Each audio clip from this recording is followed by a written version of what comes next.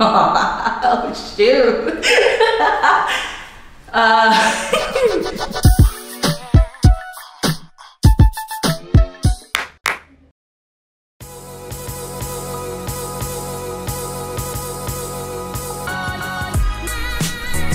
To my beginner self. Yes. Oh my gosh, if I could give advice to my beginner self,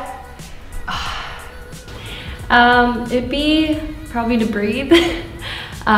Take one step at a time. Take your time and like believe in yourself. Like dance is a journey, so take your time. Probably be just to keep going, I guess. don't stop. Don't give up.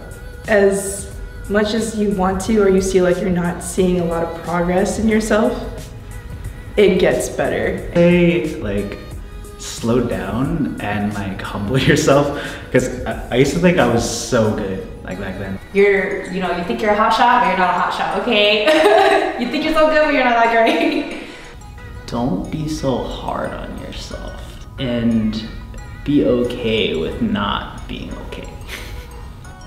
You're gonna suck. You're gonna suck. Everybody sucks. And that's the best part. Seeing growth from the beginning is just something has its own kind of beauty. Would have been to not be nervous to dance in front of other people, yeah. When I like feel someone looking at me, I'm just like, oh no, and then I just forget everything. So yeah, just don't care, man. Stop caring about what people think when I'm dancing and not really caring about how I look, but more about how I feel. To not care what other people think of yourself or me.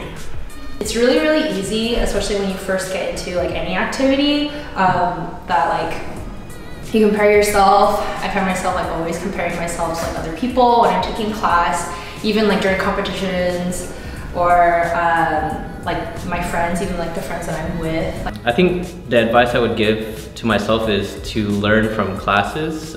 Take classes, do some training, learn the foundations. Learn the foundations. Really learn your foundation. Take foundation classes. I would say start from the beginning because I didn't do that. I started from like Monday nights and I was like, oh, this will help me.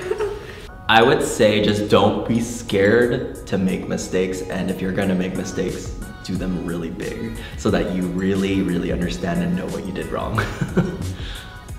If you don't know like a step or two, like don't let that ruin the rest of the 80 steps that you do know. If I had advice to like my younger self, it would be to go for it 100% and to not like be afraid of looking dumb, because that's when you look dumb, when you're like trying to hold back.